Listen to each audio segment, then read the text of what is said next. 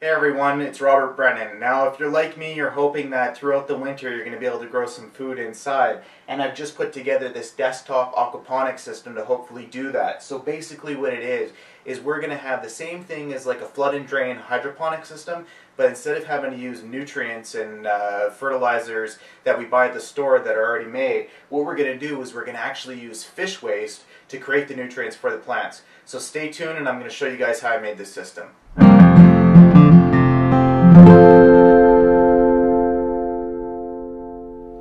Hey everybody, I'm Robert Brennan. Today I'm going to show you a little project that I've been thinking about for a while. I have this old desk that I haven't used for ages and I really wanted to do something with it. So I decided that I'd build an aquaponics system, just very small, utilizing very little space in your house, but you're going to be able to grow great vegetables that you can use in your cooking anytime.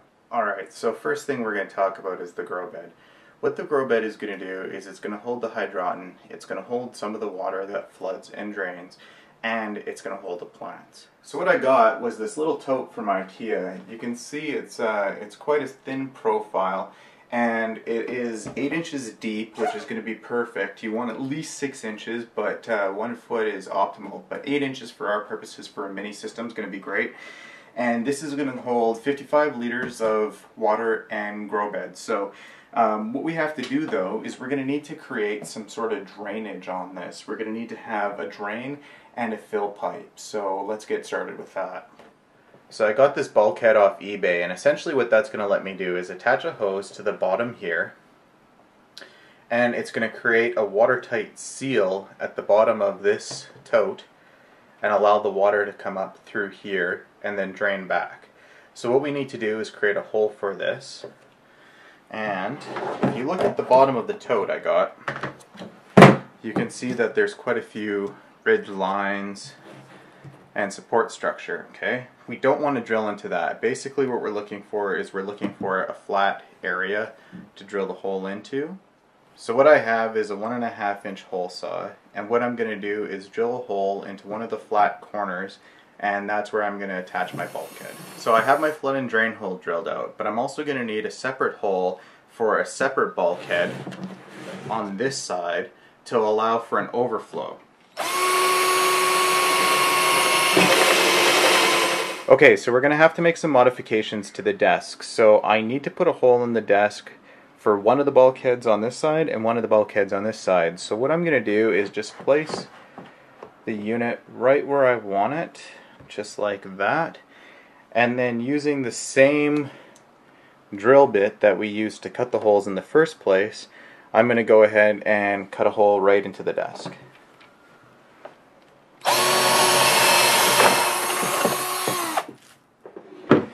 So now you see we have the hole in the table, and that's going to line up with the hole in the grow bed, and now we can add our bulkhead. Alright, so that's what we're looking for. We want to have the bulkhead nice and tight with the pipe coming out, and we should be able to just fit that right over the holes that we drilled into place like so. Okay, so I have some 3/4 inch PVC pipe that's been threaded on one side. You can find this in the irrigation section of Home Depot. So what I'm going to do with this pipe is create a maximum fill level for my grow bed. I want it to be just below a few inches from the top. So I'll find where I want that to be, and then I'll go ahead and mark it out. Okay, so I have that marked out where I want it to be, and then I'll just take my pipe cutters and we'll go ahead and cut the pipe. Now we're going to attach the pipe we just cut and attach it to the bulkhead, and this will be our fill level. And that'll just screw right into the bulkhead top.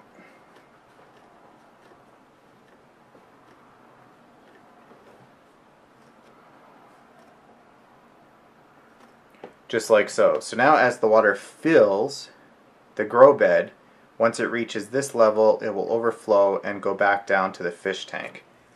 Okay, so I took a piece of ABS and I cut lots of little holes in it. This is going to allow the water to fill in through this. And what this is going to act as is a little trap to keep any of these little pieces of hydroton going into the pipe system. Okay, so I have a bag of hydroton here. It's just expanded clay pellets. And we're going to go ahead and use that to fill our system. Alright, so we finished the top, and now we need to focus on the plumbing below. So what you can see here, you can see all the piping that we have coming through the holes that we drilled in the top of the desk. Now that's going to feed below into this tote where we're going to keep the fish. So right now what we need to do is build the piping system that's going to come from the pipes just below down into the bottom of the fish tank. Alright, and now we're going to go ahead and attach the overflow lines.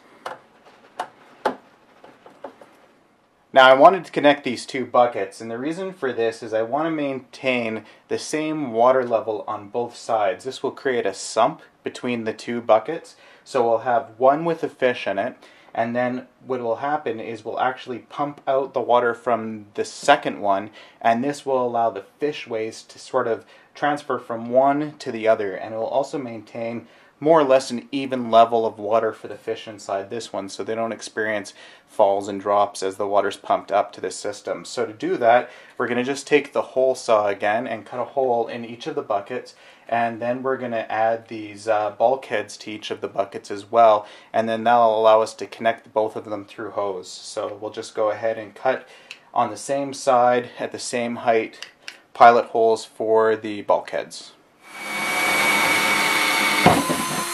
And now we can just go ahead and add our bulkhead on either side.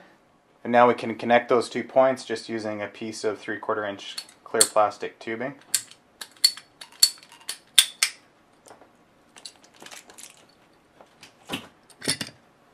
And now we have both buckets connected. So I'm going to do another one in the back as well, and then we'll move on from there. Okay, so next thing I'm going to be doing is building the fill manifold. And what I have here is just a simple ball valve, and what that's going to do is just being able to give us the ability to regulate the flow of water. This will help us adjust how fast the tank fills. We're going to go ahead and attach our fittings. So we have 1/2 inch fittings on either end. So we're going to go ahead and add this reducer, and this is going to allow us to go from the wider black 1/2 inch to the thicker diameter 1/2 inch clear tubing. And now we can attach this manifold to the pump.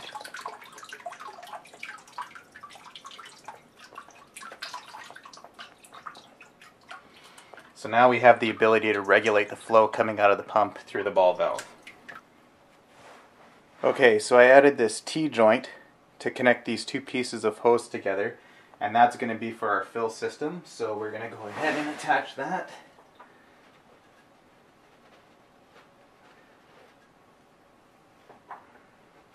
Just like so. Next, I've measured a piece of this tubing, and that will go from this T-joint section here all the way to the back where the fill valve is. So we'll go ahead and attach that.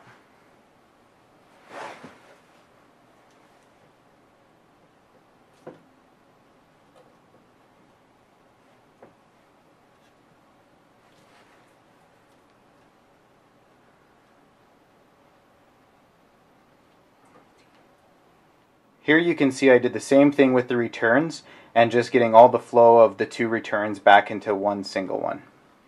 Lastly, I'm going to add an air pump and an air stone to each of the two buckets. This will just provide aeration.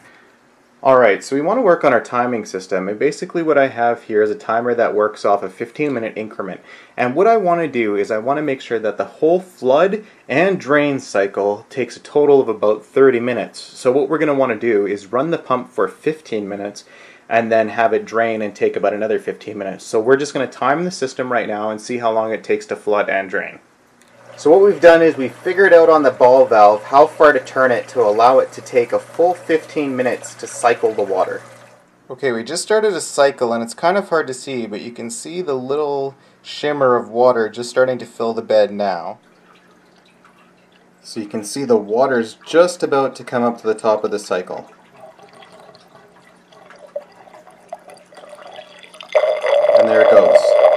so now that it's reached its fill line, it's going to start draining back down to the bottom of the tank. So you can see now it comes down through this fill tube and drains into the fish tank.